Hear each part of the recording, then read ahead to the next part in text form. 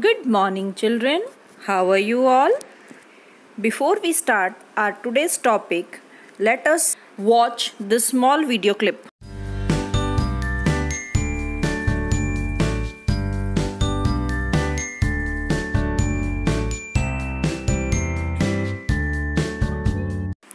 What have you observed in this video?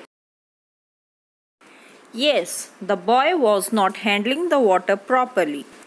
He might have turned off the tap while brushing his teeth. Let us know about different methods to conserve water at home. Do not use hose pipe to water the plant. Always use a watering can to water the plants.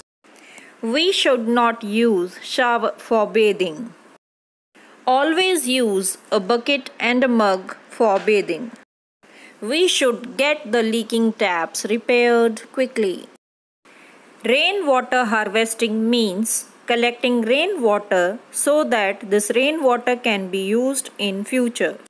We should follow rainwater harvesting method.